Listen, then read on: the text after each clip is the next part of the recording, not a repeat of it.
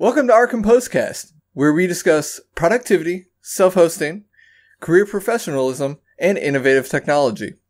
Here to bring you the latest from the open source ecosystem and beyond is yours truly, Andrew Syriac, and with me is my co-host, Jack Moore.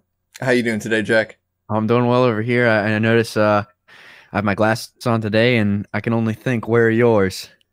Yeah, no, it's very awesome. Obviously, I have been talking about it in previous episodes, but I went in to get LASIK surgery 1 week ago yesterday.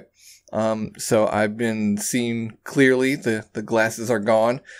So I'm loving this. It's taking a little bit longer than I'd like to get used to the medium vision that I need to work at my computer. But I'll tell you, going out for a walk in the woods, it's like night and day. I mean, high def, everything looks incredibly beautiful, way more beautiful than I ever thought was possible. When you go out on walks, then do you not wear glasses, or do you wear? Did you used to wear glasses, or?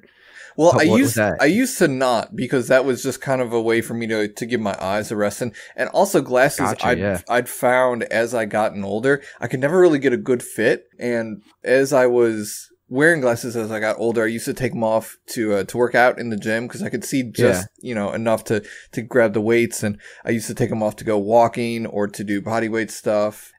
Anything where I really didn't need them, where I was more like doing more motor skills, I used to take my glasses off.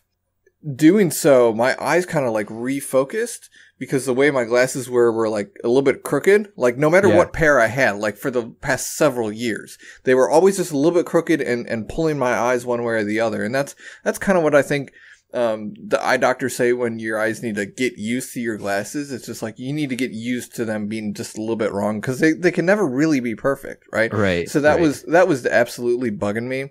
I mean, that's a very small problem to be bugging me about. There were other reasons why I think LASIK was a good idea for me, but ultimately, I'm starting to get all that blurriness diminishing, and it's actually just swelling on the eyes. So once that goes down, I mean, I had 20/20 as soon as the procedure was over. It took like 5, maybe 7 minutes. That's awesome. That's exciting stuff right there. And you kind of explained the process earlier, but just a laser cutting your eye, like blows my mind. The weirdest thing is smelling that burnt flesh. Do you want to jump into news here? Sure. Yeah, we got a couple things that have been floating around. So the first one, as we covered in a previous episode, Docker Hub still is intending to update their image retention policy. However, they have delayed it. If you remember the last episode, we were talking about the retention policies were due to take effect November 1st, 2020, and they have pushed that back. Yeah, it looks like they're changing their model now based on consumption-based subscriptions. So does that mean the more polls are just going to start charging for that? So they still are implementing the rate limiting. What they're not doing is they're not dropping those old images. They're keeping those around for the time being. It's still even crazy to think about, though, but I'm reading it right here. Anonymous free users will be limited to 100 polls per 6 hours, and authenticated free users 200 polls per 6 hours. 100 polls is pretty insane. And over the course of 6 hours, I might pull 1 or 2 images down. Granted, if you're using a whole ton of automation and you're spinning up, maybe you need 200 services, but I think that's a very generous limit that they have set. Yeah, and those are for not logged in users, I believe, too. So if you imagine, if you're using a public repository of images that you are using to help autoscale whatever you have going on, then that is going to definitely come into play, where you're pulling to compensate for whatever that is. And at that point, too, best practice says to re-architecture it so you have a local cache. Right. So once again, this is simply pushing us as a community towards a better practice, especially when it comes to the architecture of how you're constructing your infrastructure. App developers have been doing this for a while. Infrastructure guys have kind of gotten away with the bare minimum in order to, it just works, right? Now Docker Hub's saying it's not good enough for you to just continue to use our service in order to make your stuff just work. Right. Now you need to step up and start architecting it intelligently. whether that be, creating your own repo, your own Docker registry or registry. Is that what it's called? Is that what they call it? Or yeah, like you said, caching. Maybe you hold it on one box and clone the box to scale. I don't know if that's best practice by any means, but it's definitely an option. The other news item here that I thought was unfortunate was Nextcloud letting their certificates expire. This is weird too. I've seen a rash of this lately. It was maybe 2 months ago, I believe, that Manjaro let their certificates expire. There was another big software service that let theirs expire.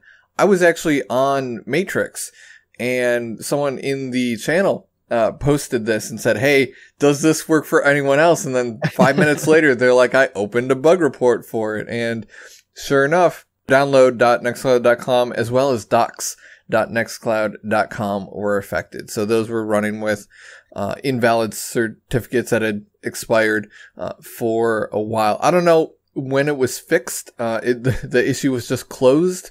That's what I saw. No comments or anything. Just and that's frustrating too. Like, at least let me know what happened to this. Don't assume that, either I'm in the forums or, I'm in the chat room. I didn't see anything in the chat room. I'm sure there's something on the forum about this. But yeah, it was frustrating to just see it closed, without even a link to where the explanation is given.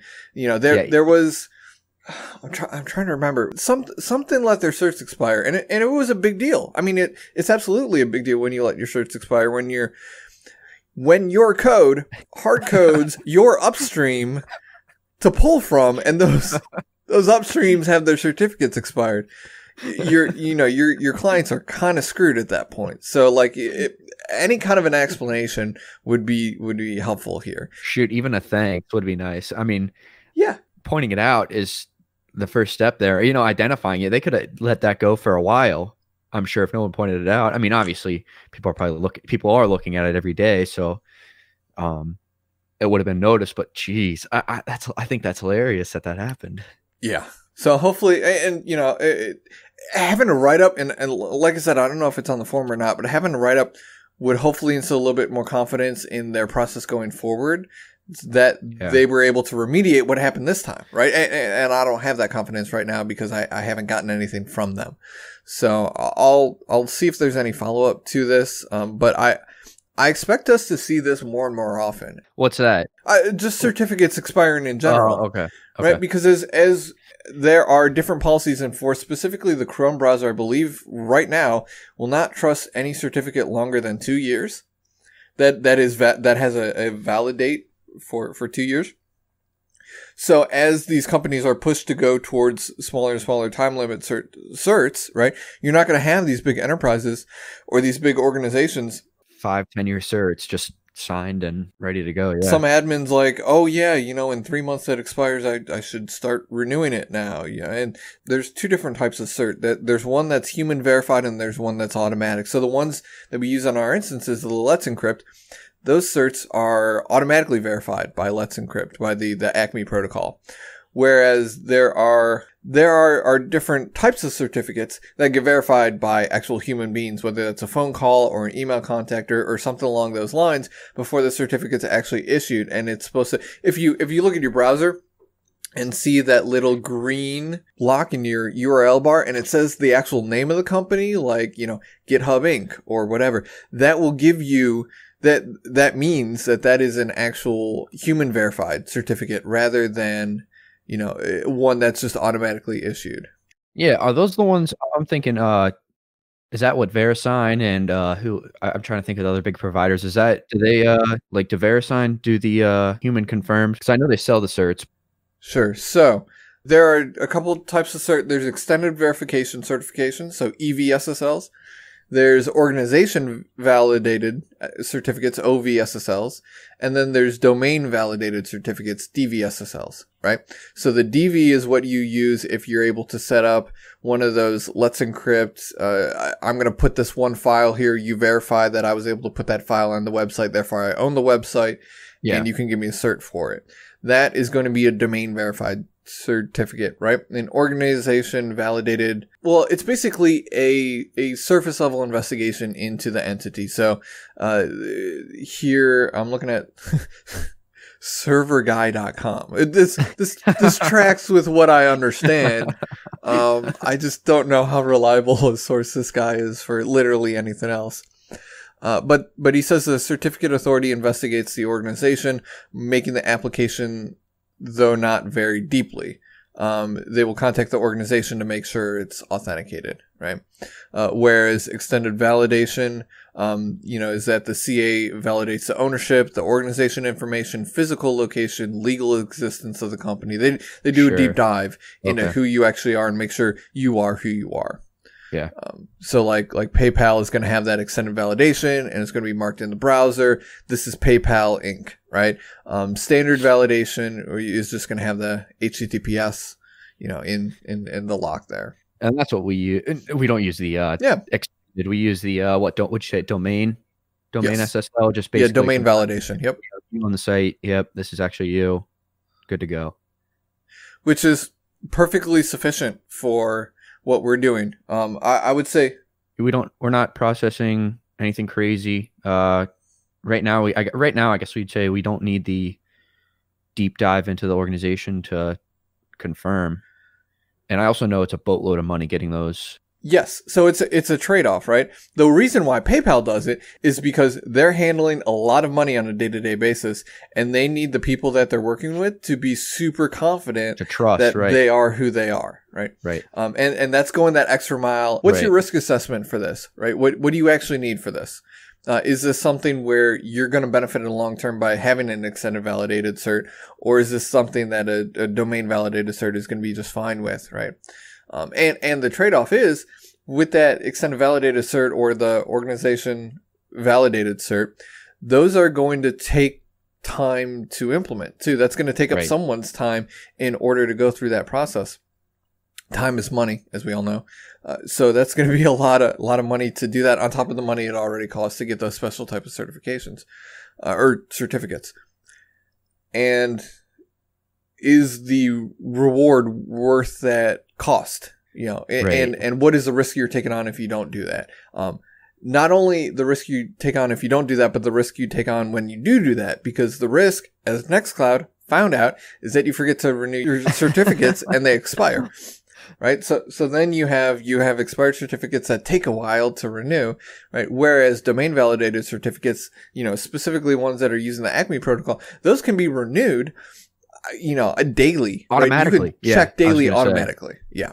Yeah. There's no reason not to automate that. And it just makes it that much easier. Yeah, it's funny you say that because it'll be interesting to see where we go with these organization extended validation becoming a shorter and shorter life cycle. Yeah. Because 5 years, that's not too bad to say, all right, and it takes maybe 3 months to get or however long, and then they issue it and you apply it. Fine, that might take 3 months, but you do that once every 5 years, that's no big deal. But if you're doing that once a year, once every other year, yeah, and that's a longer process, you're spending time and you said it, money just for the SSL cert. Yeah. So we'll see where Nextcloud takes this. Yeah, we'll see what they do. So yeah. On to some OurCompose developments, and this episode may feel a little rushed today. It's because we are under a personal time constraint.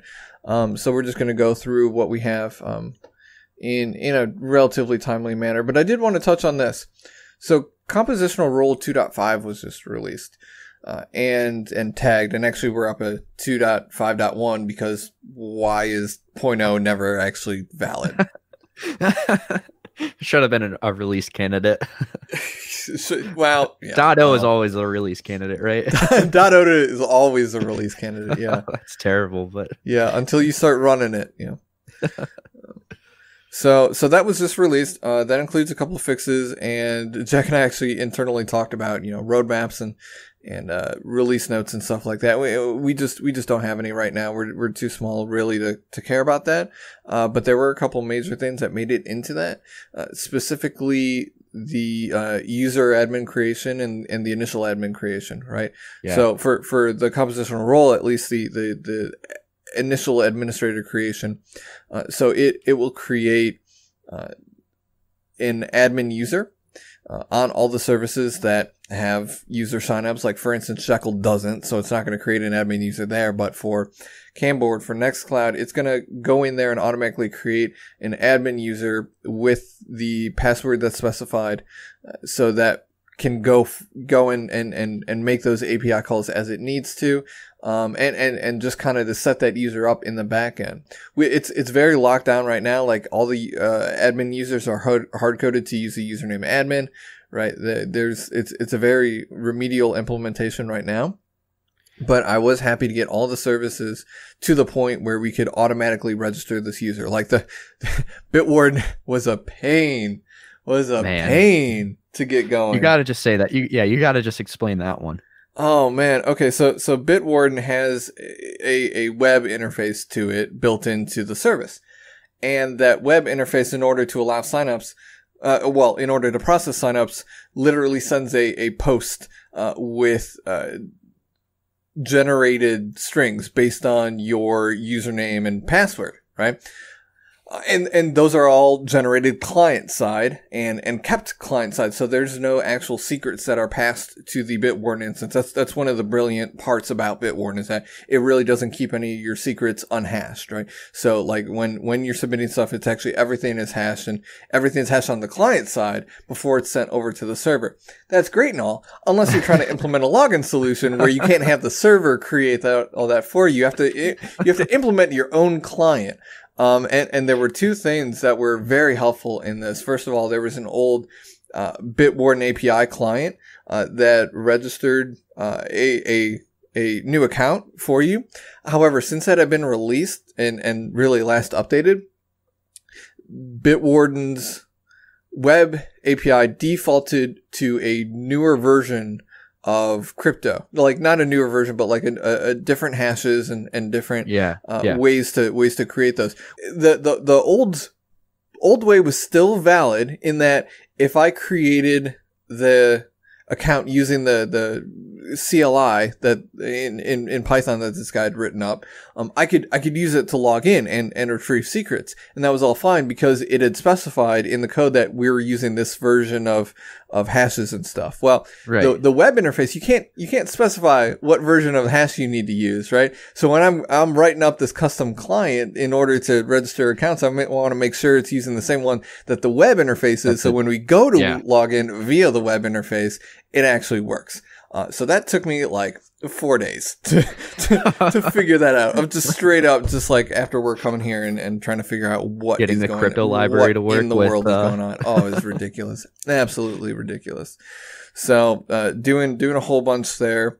Firefly and Bookstack were interesting because they're both PHP, and Camboard really, because they're all PHP, services. And what I ended up doing is literally copying a custom PHP script over into the container and running that in order to create the user. Now, there's also a corollary in the playbooks repository.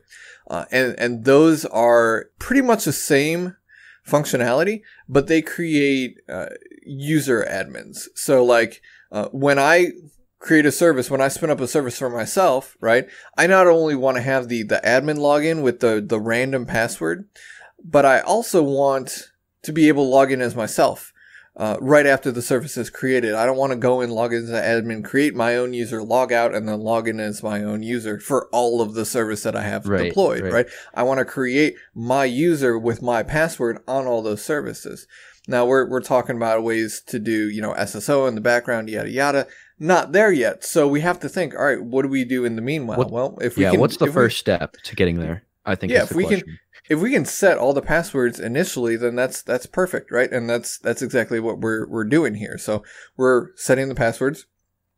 And then once those passwords are set across all of the services, then you can log into them using that username and password. Sometimes they're emails, sometimes they're usernames, and it's just idiosyncratic to the service itself. Right. This is a much better step than emailing passwords out once they're created. Right. That's just insecure. Like, I'm sorry. That also defaults to making sure the user changes all their passwords. Yes. And which doesn't always happen. Mm-hmm. Yeah, I mean, I'm lazy. I don't always change my passwords right off the rip. It's just easier to take a screenshot of the email and hold on to it and say, oh, well, these are the passwords. They look secure enough right now. You know, it doesn't take long though before someone finds that email. Yeah, exactly. So I'm very happy with this implementation where we have random passwords being generated for backend admin users. Huge kudos to you on that. I'm really excited about this. It's like you said, it's the first step towards SSO, is making sure we can create users on the services. So that was really fun. We've also done updates to all the services. We bumped up Camboard to the latest version. We've got version bumps for a couple other services. That'll be in the report release as well. I'll actually probably put that into the show notes because that is a new role bump, so that would be new default services. And we also have our alpha enrollment for the OurCompose program. So Jack, do you want to talk about what we're doing with that? Oh, okay, yeah. So right now we're offering single instances, which is super exciting. So right now you can deploy an instance for OurCompose. So what's really exciting is that you're able to log into our service, log into CommandCenter, and then deploy your own set of services. We will not send you an email of all your passwords. The big news is we're up and running. Everything's talking, and we're up and running. Just kind of jumping in. So this is all CommandCenter stuff. Our CommandCenter application deals with all the billing. It send us an email for support, but CommandCenter manages billing, instances, and support. Obviously, we have the contact form on CommandCenter. So with CommandCenter, we provide the ability to sign up for instances. You're able to choose the services you want to deploy, and then you're able to deploy those instances for either yourself or your organization. It does everything behind the scenes. So you don't have to play system administrator and navigate all the services or, hop into a command line or do anything on the server. Andrew has done all of that for you, basically. All you have to do is sign up. So we currently offer 3 tiers. We offer a minimal, personal, and personal plus. Right now, our minimal is still being developed. So we have personal and personal plus out there. The personal plan, we offer up to 4 services for your instance.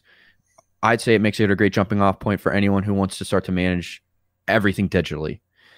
For the personal plus, we offer unlimited services. It's got more juice, is what I'd say. You're less resource constrained if you're deploying the personal plus. I'd call Nextcloud kind of a bigger application. Bookstack, I might even call a bigger application. It's a beefy boy. Signing up is not too difficult. The one thing I'd absolutely note in CommandCenter is that you have to verify your email after you sign up. It was kind of a design decision. We want to make sure your email is verified just to make sure we have a good contact for you. So signing up, we have a sign up page.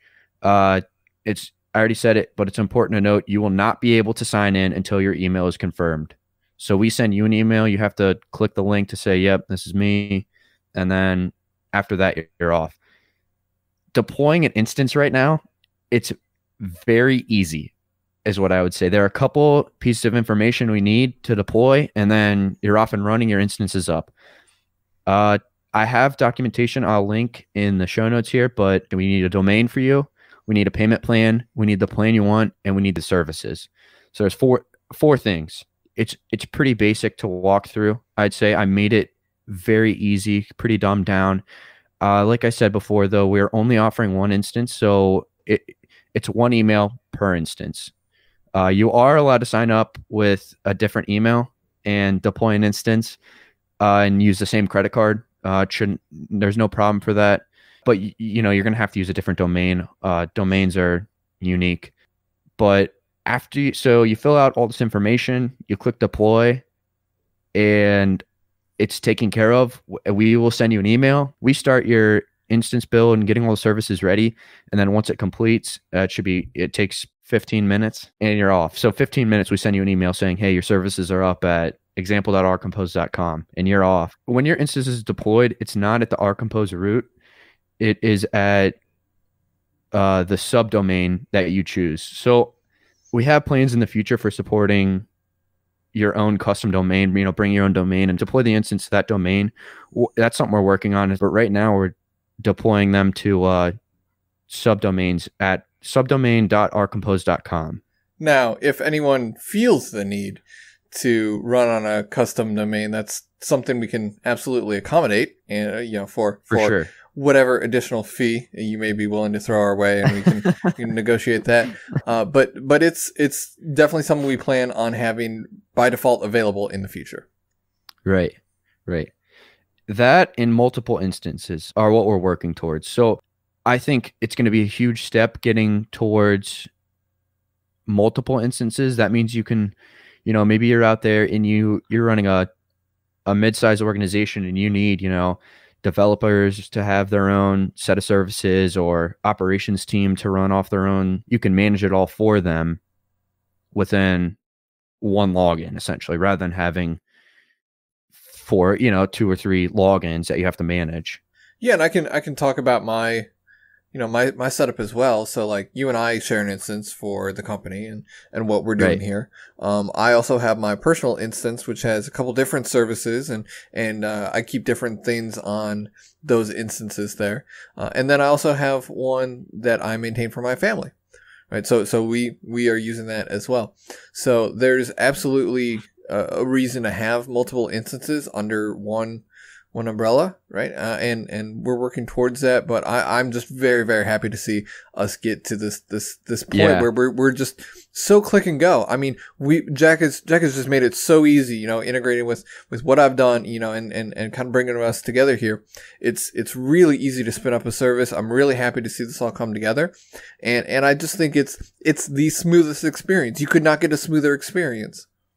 I'd agree. Yeah. One thing I'd note, is when you create your instance and set your password on CommandCenter, that's the password that's actually propagated out to all the instances. So you don't have to go, oh, what's my I signed up for OurCompose. What's my They sent me my domain. What's my password? Personally, and it's funny, you're going to have different preferences too. So for right now, and this is a paradigm I think I want to keep in thinking about implementing SSO and what we would do going forward with that. But I like the ability to set different passwords on all my services. Absolutely. Because I have Bitwarden, I'm able to do that. I'm able to keep that, in my head, keep that master password in my head without having to remember any of my other passwords. I can now go, once I have that initial login, I can go and change my password on each of those services to be something different, right? If that is a threat model that I want to counteract, I can absolutely do that. Right. Especially if you lose that password. If you lose that password or you end up getting hacked somehow, who knows? I think it's the first step I would take, at least when I deploy an instance, is taking that password, changing my Bitwarden password to a password I can remember, and then updating every other service within Bitwarden. So I don't have to remember those. I can just auto log in with a Bitwarden, a vaulted password that's already there that's somewhat managed. Yeah, I know you said this in the Bitwarden talk, but I mean, as much as I log into Nextcloud and Canboard every day to do my day-to-day stuff, I use Bitwarden everywhere. The average person has 273 passwords, I think is what I said on the Bitwarden talk. So if you're looking at services to pick out in CommandCenter, the first one at the top of the list is not Bitwarden. because it's alphabetical or anything, but still. I would highly recommend it. I'd say we're constantly updating the site, making it better, working on it. We have contact page if you need to reach out to us. We do get alerted through that. If you do need to get in contact with us, obviously if you're on the OurComposeCast site because you're listening to this podcast, we have a contact page there that'll get to us. You can contact us through OurCompose.com, or you can even go on to OurCompose.locals.com and contact us through there as well. Yep. The use cases page, we have a couple examples of, who would use this product and why. And then we also have in it a link to our integrations and our runners. So would highly recommend checking those out. Again, those are going to be a contact to us right now until we start to get a more of a baseline for our runners packages and integrations. Yeah, Jack, we should have, I guess we're talking about it in the integration discussion, but you did just update a lot of pages on here. You made them very pretty, added footers and stuff like that. So not a CSS guy. So as much as you say that, you do the heavy lifting. Yeah. And you do pretty well too. Yeah. I think that's important. when you sign up for a service, you have to know that if it was just HTML, I'd be kind of wondering if they can't make the page look pretty, what's going on in the back end on this. So it looks are important no matter what people say. It has to look pretty. Yep. So it does look good. Obviously everything's open source. So if you look at it and you say, I don't trust these guys or whatever kind of reason, if you just want to dive into the source code, CommandCenter is out there and it's available. Now, right now, we don't offer it as a service to deploy just because it's specific to us, but it is out there if you want to go check it out and run it and I guess compete against us. Well, and here's the thing too, right? If you're that technically inclined, right? If you honestly do feel like you're better off running this yourself, all of this is open source. Right. Yeah. CommandCenter is probably not going to benefit you that much because it's kind of custom tailored to what we're doing. But Portal is unique to an instance, right? And if you did really want to spin up an instance of CommandCenter to use it for something else, right, as a basis for something else, the compositional role actually provides the ability to deploy CommandCenter with default keys and everything you need to get started. It, for development purposes, it can be ready straight away. So if you've got the technical know-how in order to deploy this yourself, I mean, there's a reason why we open source this. It's because we believe in the ability to do that. We believe that that's going to make us better. It's Ruby on Rails and React, and I think Bootstrap 4. Cool. Well, Jack, what else do you want to touch on CommandCenter? I know we've gone through kind of the process, the rationale behind OurCompose, and we've gone over some of the front end changes that you've made. Yeah, I think the one note, I think I already touched. I don't think I have anything more to add, really, honestly.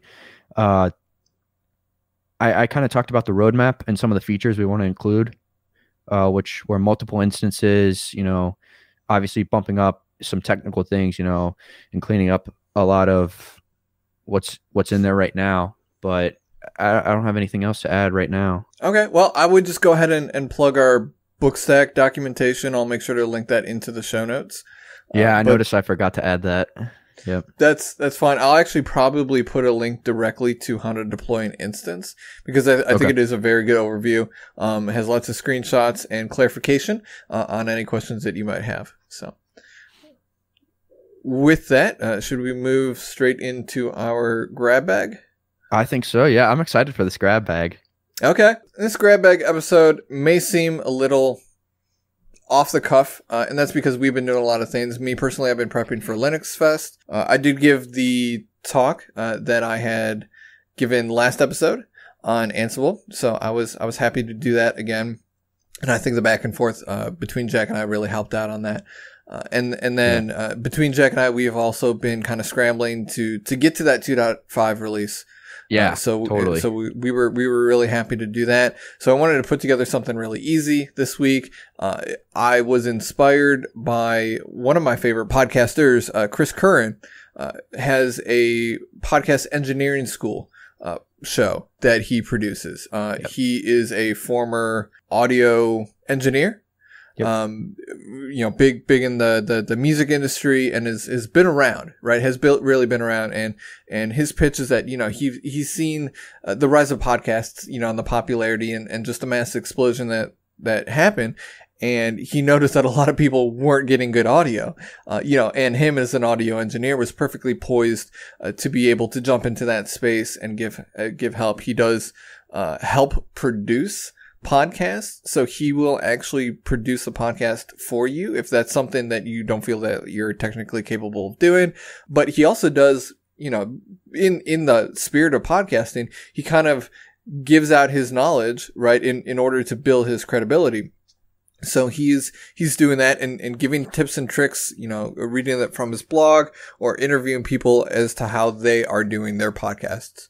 One of the things that Chris does whenever he has a guest on is to walk them through a 5-minute lead-off segment of, I think it's 30 seconds actually, pitch of what is your entire production stack. Go. it's great, the responses, because sometimes they'll focus on the hardware, sometimes they'll zero in on the software, and it's really up to what is important to you in those 30 seconds, and then that really sets a tone for the rest of the conversation.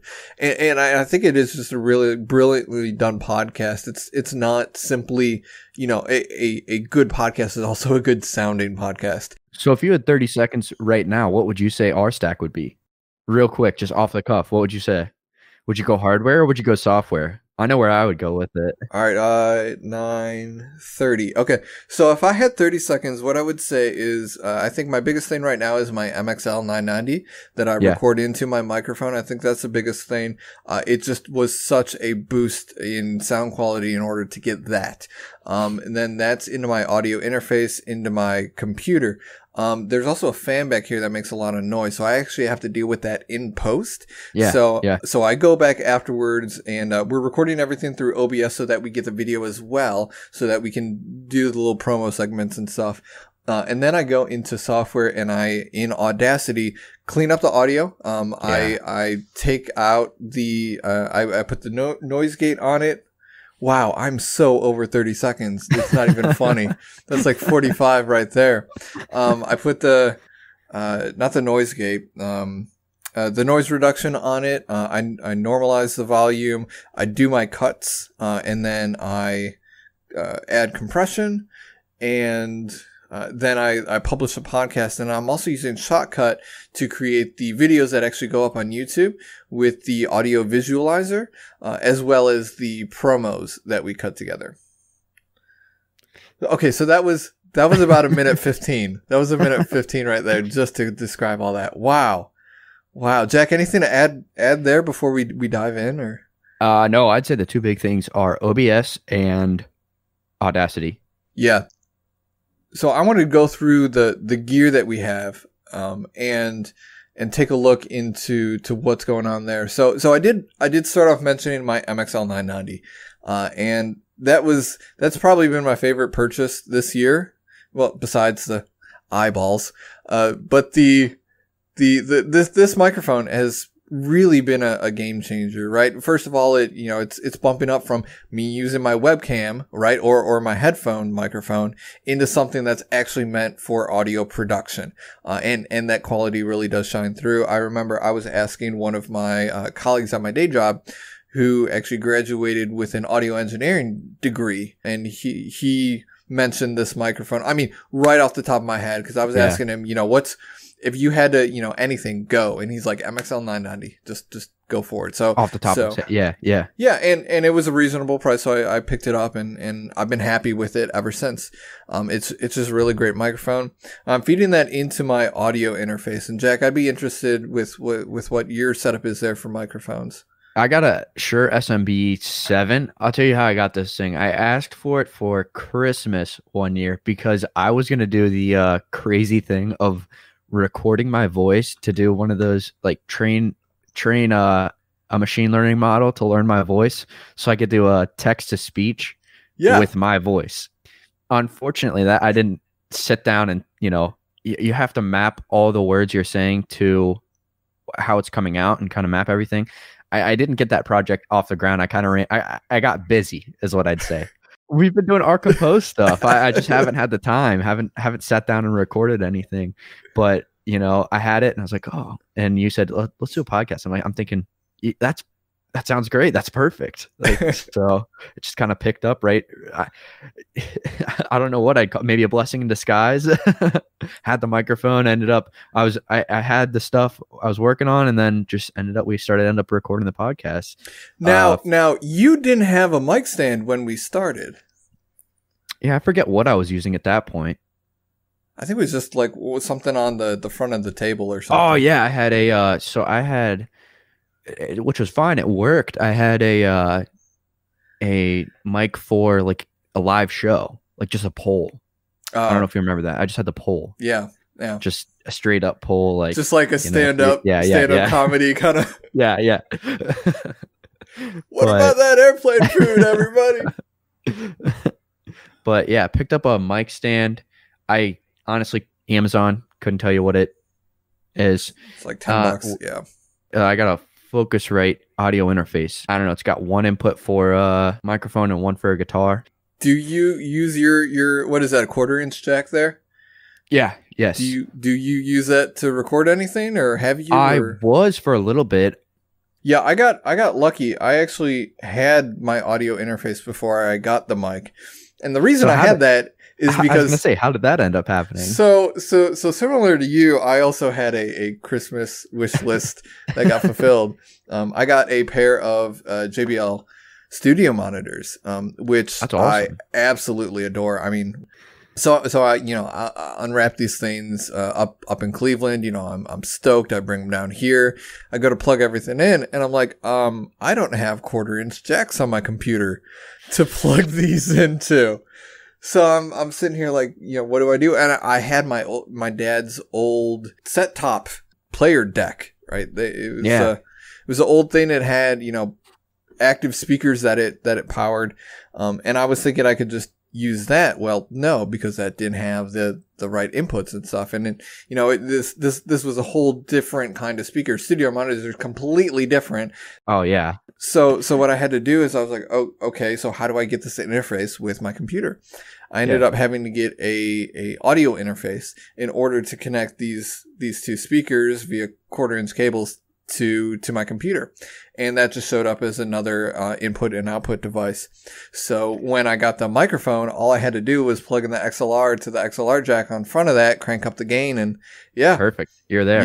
Yeah, it was the same input device. So I was very happy that was already there, having already gone through that pain. But the other thing is, so like for those JBLs, I don't use those when I'm recording a podcast. I use them when I'm mixing, but not when I'm recording the podcast. And the reason for that is that because there is my microphone will pick that up if Jack's talking, and then I have to silence that whole thing, and it's just never fun. In order to get that, you hear like a delay there, and I think you can probably hear that in our first episode or two. Yeah. So I wanted to make sure to not do that. So I actually have it running through these Aftershock headphones, and these are just my favorite purchase. Well, okay. I like the microphone, but I use these all day. I use these to work out. I use these to mow the lawn. I use these all day. These are excellent. Yeah. And my favorite thing is, when I'm running, my ears are open so I can hear, people coming up behind me or whatnot. So I just think these are my absolute favorite things that I've gotten this year hardware wise. That's awesome. Yeah, I still have my I don't even know, mixing headphones, I guess, if you want to call them that. They're the Audio Technica. They work. I have these here, and this is these other ones. These, we both have an ATH brand, which I'm thinking is code for like low quality. Probably. I don't know. I'll tell you it's what, like the Epiphone. Audio Technica puts out good stuff. I'll tell you what, man. I bought these. I had my car in the shop. I think it was for tires when I was back up in Cleveland, like when I was 18. They told me it was going to take a while because they had to like straighten something out or something. That car gave me so many issues. Anyways, I ended up popping into the Walmart that was in the same shopping center. And I was just like, I would love a pair of headphones right now. Right. So I go and buy these, and these have served me for, going on 10 years now. Right. These are just brilliant. That's for crazy. No good reason at all. These are just like a great pair of headphones. Oh my gosh. I was going to say, I think I've had these 4 or 5 years now, and they just last. Yeah. Yep. I mean, I don't take them out though. There's no real wear and tear. They sit on my desk, and I put them on when I'm at work or, just at home. Yeah. And they do a pretty good job of blocking out noise. I mean, they're not noise canceling or anything. They're literally the base model, like. Yeah, but I have never sat down and said, well, I need a good pair of headphones, because these do the trick. Yeah. Hey, I don't know how you are. I blow through headphones. Do you want to jump into software? Yeah. What are you thinking? Yeah. So I don't know. I thought you were going to cover the, so we do use OBS to record, and then we use Audacity. And I was thinking real quick, do you want to dive into kind of how we post? Yeah, so Audacity, I'm just going to do this off the top of my head because, Jack, I know you need to get out of here soon. But Yeah. so Audacity, there's a couple things I run through. Obviously, we're importing the files from the MKV that OBS exports. So I import those. And the very next thing I do is to go in and do noise reduction. And what that entails is for me to grab a section of my audio, to highlight it and select it and get Audacity to sample that. And then I apply it to the entirety of my audio. And the audio that I sample is something that is only room noise. So it's a point where I'm not talking. There's no reverberations in the room. It's just grabbing like the sound of my fans or the sound of whatever may be ambient in the room. And then I can cancel that out through the entire audio. Which is awesome, yeah. The interesting thing is when you actually sample it, you can even hear a little bit of my undertones in it, so it'll cancel those out as well. So my voice won't end up sounding as bassy, but compression will actually compensate for that on the back end. So after I do that noise reduction, then I will I'll actually put it through compression just because at that point it'll normalize the levels out to a point where I actually hear it to some significant loudness. Because otherwise for some reason, OBS records this really quietly and I need to bump it up in post, in order to get it to the -20 LUFS that, iTunes and other podcasts would expect it to be at, the kind of sound level there. So once I hit that compression, then I'll go and cut the audio. So I'll cut out, any kind of pauses like that one, or any kind of misspeaks, or if we need to walk something back, right? We'll go ahead and cut that out. And then once we have the cut version, we'll go ahead and export that a couple different ways. So the first way we export it is as a combined MP3, which is what actually gets produced and put up on the website. Then we also export it as 2 OGG files, one per each track, and we store those. Similarly to the video, we'll export the video as to one WebM file and export that up into Nextcloud, which is where we're storing all this. And then we'll export the raw audio as well. And I think we've kind of agreed on, going through that. That's what we really need in order, if we need to walk anything back or recut something or remaster something, right? We're going to have the raw audio. We're going to have the cut audio if we need to make a really quick tweak or cut something out that we really shouldn't have said or were wrong on. We'll cut that out and republish it and get it back up there. Yeah. I was going to say the cutting process isn't too bad, but I'll tell you what, when you had the sound normalization and everything, it just sounds so much better than the raw.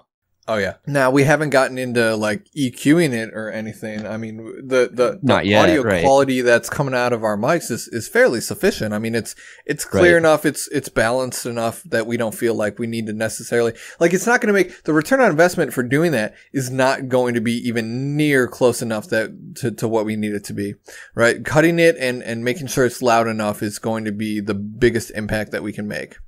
And I would say actually, Jack, and fact check me here, but I'd say it takes probably about twice as long as the actual raw recording in order to cut it.